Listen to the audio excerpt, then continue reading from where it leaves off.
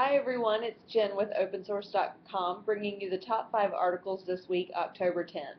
Every week I tally the numbers, listen to the buzz to bring you the best of what we've published this past week on the site.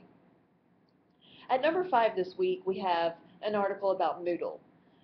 It's titled, Moodle Will Always Be an Open Source Project. Samantha Gardner is from Moodle and she writes to us to share an update on what the open education platform has been up to lately. I'll share with you 3 important sort of dates that you should know regarding Moodle and their newest moves. Actually, this first one is not a new move, but it's just a good to know. In 2001, Moodle was launched as an online solution for educators to freely adopt as a tool to reach and engage students in the learning experience within their own websites. So that's where Moodle got started. Then there was some controversy over reports that Blackboard bought Moodle, but that is in fact not the case, and in 2012 Blackboard purchased 2 of the Moodle partner companies out of 60 total partner companies as part of their strategy to diversify their support for various educational technologies. And finally, today Moodle reports that they will stay an open source project. Hooray! They are licensed under the GPL version 3 license and will continue to follow their core open education philosophy. Alright, at number 4 this week, we have Elasticsearch Director tells us how the magic happens. This is an interview by Robin Mulwick, one of our community moderators at Opensource.com, of Leslie Hawthorne, a well-known figure in open source. She is also the Director of Developer Relations at Elasticsearch, which is the company behind the open source Elk Stack that you might be familiar with. So chances are you have heard of Leslie Hawthorne, or you maybe even had the opportunity and privilege to attend one of her talks. Speaking of privilege, one of her great talks is Why Checking Your Privilege is Good for You.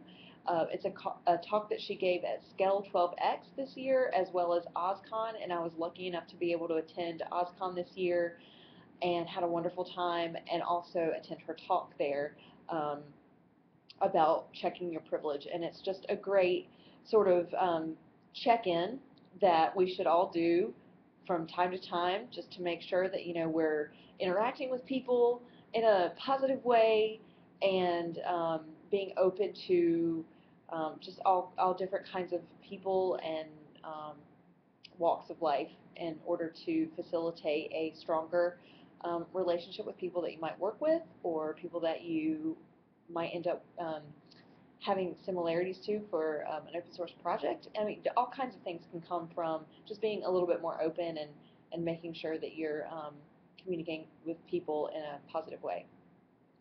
All right, enough on that. A couple of her other talks are The Keeper of Secrets at FOSDEM 2012, as well as DevOps for Happier, More Productive People, a talk she gave at Infrastructure Next in this year. All right, moving on to number 3. What network function virtualization means for OpenStack and open source. Mark McLaughlin is a consulting engineer at Red Hat and has spent over a decade contributing to and leading open source projects like GNOME, Fedora, KVM, libvirt, oVirt, and of course OpenStack. In this article, Mark writes for Opensource.com for the first time about a topic of great interest in the OpenStack developer community. The simmering debate is, what exactly does NFV have to do with OpenStack, and is it a good thing? Find out in Mark's article.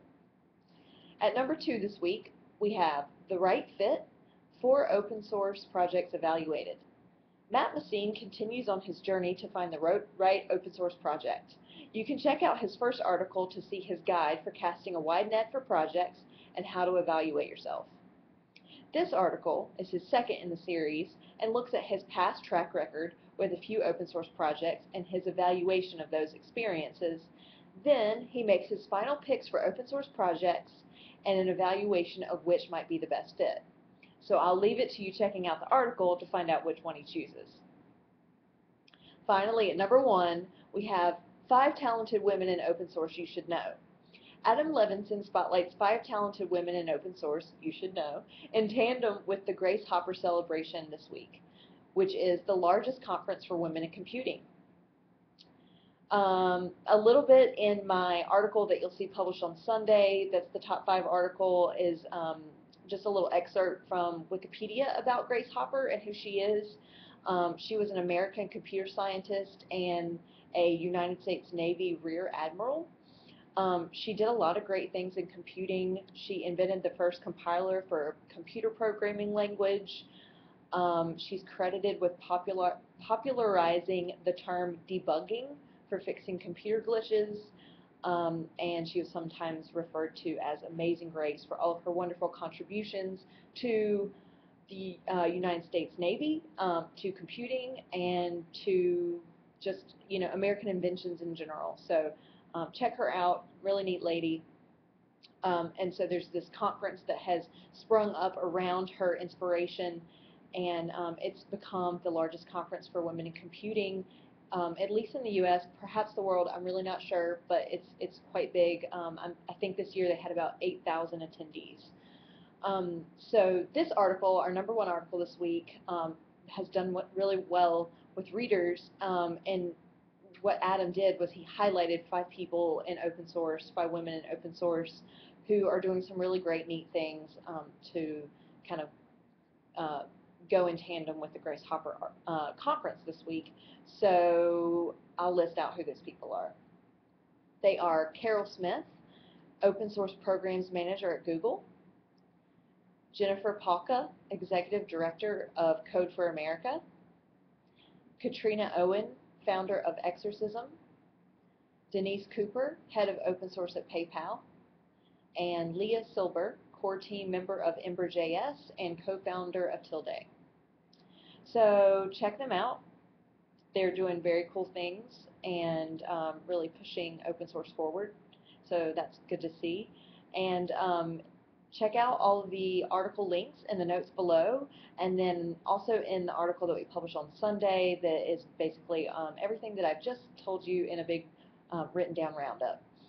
And join us next week. Thanks so much. Bye.